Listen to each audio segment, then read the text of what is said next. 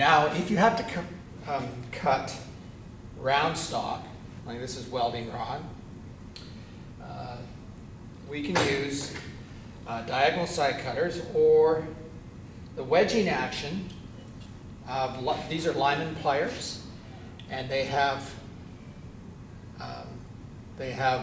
jaws in them that actually cut the round stock by wedging it. Now watch, the pieces will fly, so you have goggles on when you cut it. And if you look at the end, it has taken it and stretched it from wedging action and broken. That is the only way you cut round stock, or you hacksaw it.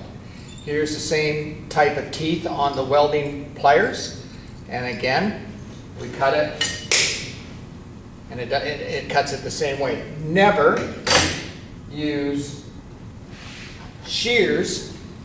I'll show you how to use the shears. First of all, you never cut round stock or welding rod with shears. It damages the teeth. This is a piece of sheet metal from the beige sheet metal that we've been building barbecues and that with. It's fairly thick, but the shears will cut it. And you can, of course, cut it with shears, work your way down and then straighten the edge out, or you can, we've been using the bandsaw to cut it. But that's what the shears are for. Of course, it'll cut anything smaller. It'll cut brass, and it will cut copper as well. Thank you very much.